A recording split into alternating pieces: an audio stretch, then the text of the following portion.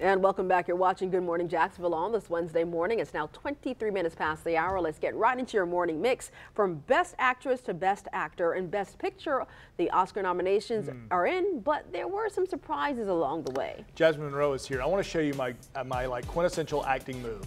It's what I always do, right? It's this. Seriously? Like that. Just like it's the glass. If you can move the glasses in one. I couldn't roll my eyes any harder. Good morning, Jasmine. One pivot. I don't know what's happening over there, but I do have some news for you. Critics are saying the 2024 Oscar nominations lean more towards artsy and away from more obvious blockbuster success. Now, when Greta Gerwig didn't get nominated for Best Director for the movie Barbie, you could probably hear that gasped across the country. The love for the movie Barbie seemed weak and everywhere, with 8 nominations compared with 13 for Oppenheimer, 11 for Poor Things, and 10 for Killers of the Flower Moon. Now, despite hitting double digits, Killers also landed fewer nods than many expected, with no recognition for Best Actor or Adapted Screenplay.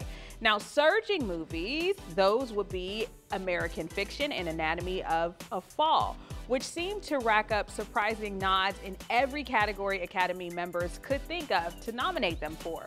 One important thing to note about the Oscar nominations is that they were voted on by branch, which could explain some of this.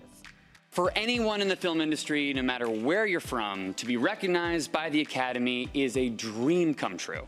To be nominated can be life-changing. So, let's get into it. Well, Martin Scorsese just passed Steven Spielberg as the most nominated living director, and Lily Gladstone made history as the first Native American Best Actress nominee. Remember, the '96 Oscars will be airing on March ABC, 10th, right here on ABC 25. That's right. Well, look, we're going to get over that.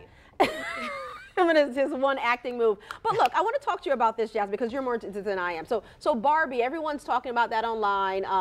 The actress was snubbed, the main one. Yep. But I've got to tell you, the most impressive part of that movie to me was a monologue by the lady with the dark hair. What's her name? And she actually was nominated. She was nominated. Yeah. So it's, I mean, here's the thing. They said they went they went away from artsy. So the more serious things that happen in these movies, that's exactly how they were going. So I just think it's you're acting, you need to be stretched, right? I mean, Ryan Gosling was nominated, interestingly enough, out of Barbie as well. I also tell people too, Leonardo DiCaprio got snubbed too. And he only does movies now, like he picks and chooses carefully. So Leo's only taking those movies he thinks he's going to get a nom, and Killers of the Flower Moon didn't get it this year, for him at least, but Lily Gladstone did. So there you go. We have to watch movies, more movies. I don't watch enough. Yeah, I don't have time. Do you have time? Lots of news happening. Watch the news, not movies.